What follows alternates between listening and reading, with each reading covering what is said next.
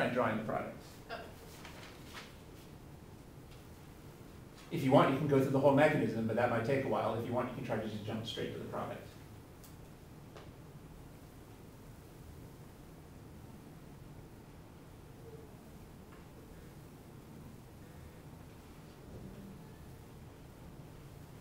Okay, great. What's the name of this mechanism? Well, this is that radical allylic halogenation that we were just talking about.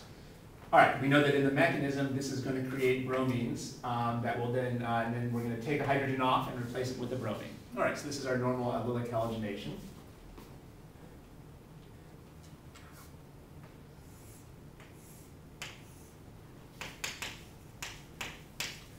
Let's write what the product would be here.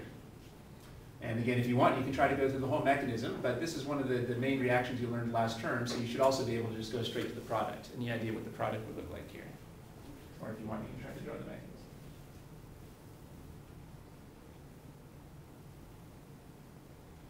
Is it The same product? Yeah.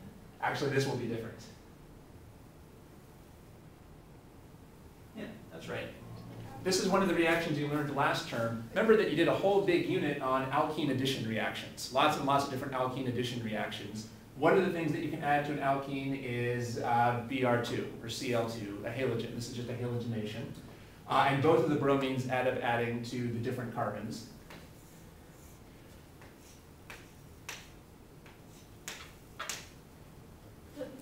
The middle one is going to be wedged and dashed, right? That's true. Okay. Just checking. But not the one that will add subtract. You could, yeah. Well, there's no point putting in wedges and dashes here because it's not a stereocenter. Got it. It's good that you're thinking about that.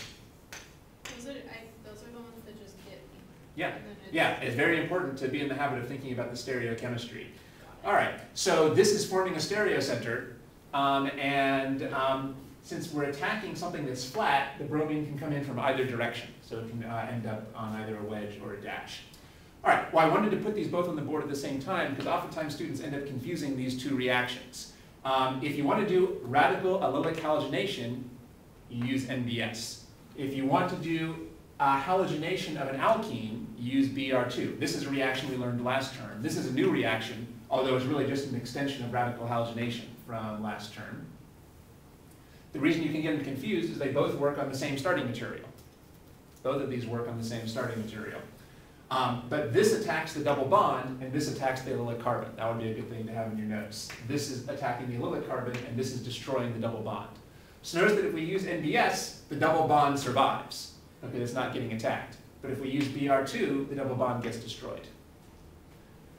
And I know this is not a new reaction from this term, but you can expect on the exam that the instructor is still going to be using some of these key reactions from last term as well, so that to make sure that you know the difference between that and the new reactions. Now remember that actually, when we looked at the mechanism, we saw that NBS does produce Br2 as part of its mechanism. But the key thing is, if you only produce a small amount of Br2 at a time, that tends to favor the radical mechanism. Whereas if you just dump in a whole bunch of Br2, that tends to favor the addition reaction. So the whole reason why we use this to get the radical mechanism is that NBS delivers just a small amount of Br2 at a time. That's one reason why you might have thought they were giving the same reaction, because they both have Br2. But this is delivering only a small amount of Br2, which it just so happens favors the radical mechanism. Thank you. And let's do one more. We should actually draw the mechanism for this reaction. This is another key reaction from last term that you're still going to be seeing.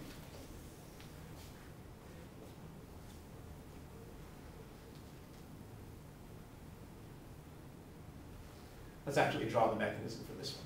This is a very important mechanism.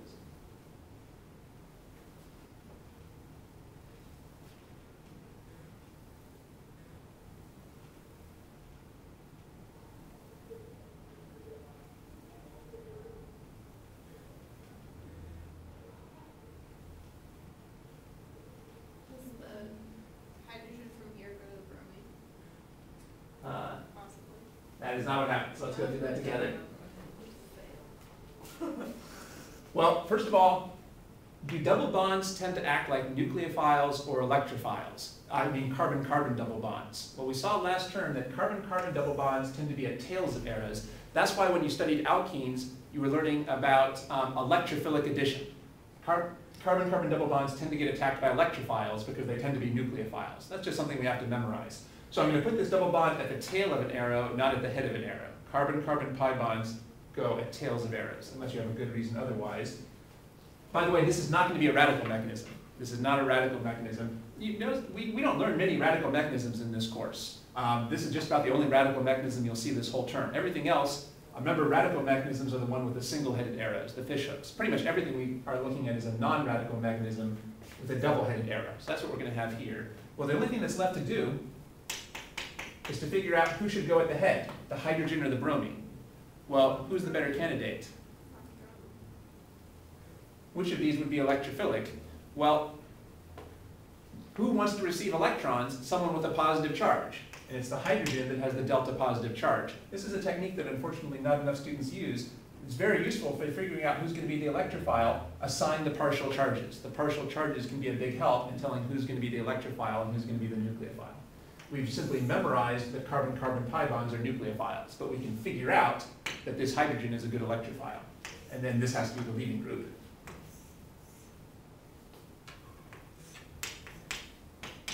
So I'll attach the hydrogen over here and put this carbocation over here. So this one's going to be 2 steps to do with the bromine, just like one loop over. That's right. Okay. That's right. First we form the carbocation. Now the bromine is going to come in. Got it. Well, this step should make very good sense. This has a negative charge, so it's acting like the nucleophile, and this has a positive charge.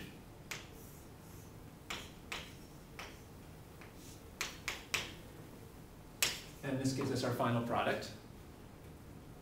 This is not a stereocenter, so we don't need Is to. it the same? Yeah, that's right. Got it. So there's no stereochemistry for this particular example that I put on the board. Now, how did I know that the hydrogen would end up here and leave the positive charge on this carbon rather than the hydrogen attaching here, which would put the positive charge over here? So you don't want a primary carbocation. Yeah, that was one of the big themes from last term, right? We want the more substituted carbocation. So theoretically, the carbocation could end up either here or here, but it much prefers to be on the more substituted carbon. In fact, primary carbocations you really can't make. That was why when you learned this last term, well, actually your instructor doesn't make a big deal about this, but this is called a Markovnikov addition. Your instructor doesn't like that term. Yeah, all right. But anyway, they did make a big deal. He did make a big deal about the fact that in this reaction, the bromine ends up on the more substituted carbon. And why? Because that's where the carbocation is. So that's the regiochemistry of this reaction. All right, so now we have 3 reactions that students tend to get confused, that it would be good to have all in your notes. 3 different ways that bromine can attack an atom with a double bond. NBS is allylic halogenation, which preserves the double bond because it attacks the allylic carbon. Br2 destroys the double bond by adding the 2 Brs. And HBr also destroys the double bond by adding the H and the Br. And this is going to put the bromine on the more substituted carbon. So it's important not to get these reactions confused. This is the only radical mechanism. All right. These videos are offered on a pay-what-you-like basis. You can pay for the use of the videos at my website. There's a link to my website in the info box. The address is www.freelance-teacher.com/videos.htm. Or you can just use the link in the info box. Thank you.